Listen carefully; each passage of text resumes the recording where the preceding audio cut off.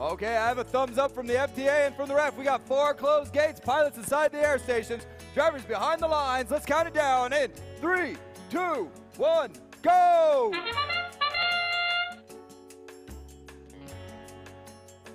Underway. 45-65, drops that gear down, gets it up, and takes some shots on the high goal.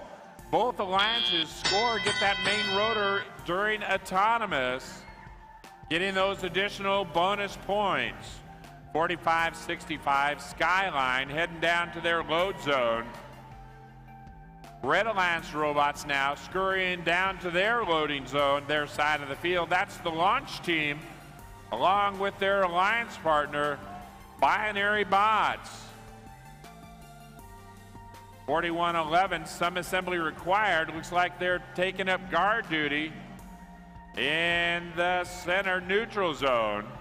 45-65, Skyline makes it by into their load zone, trying to pick up another gear to take back to their airship.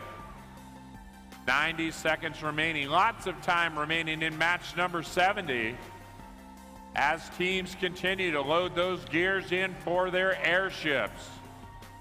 Blue Alliance, 2 of their rotors turning. Red Alliance, 2 of their rotors turning. We're all tied up. Blue Alliance, 1 more rotor. Nice, easy, gentle turns. Gets that rotor turning. Blue Alliance now has 3 of their rotors turning.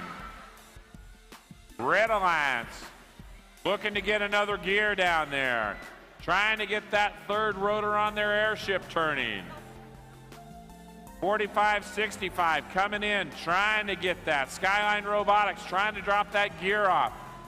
Here comes another one on the opposite side. 63-52, the launch team dropping a gear in. 1 more gear, we're in the end game. 1 more gear, that's all they need to get that 3rd rotor in there. We are in the end game. 15 seconds.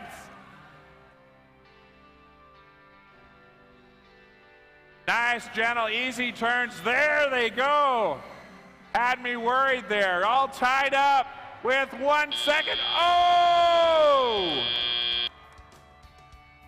Blue Alliance pulls it out at the last second by getting that 2nd robot on board.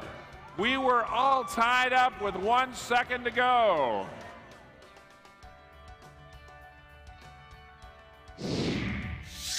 And with the results of an exciting match number 70, Blue Alliance out in front. Blue Alliance 255, Red Alliance 205.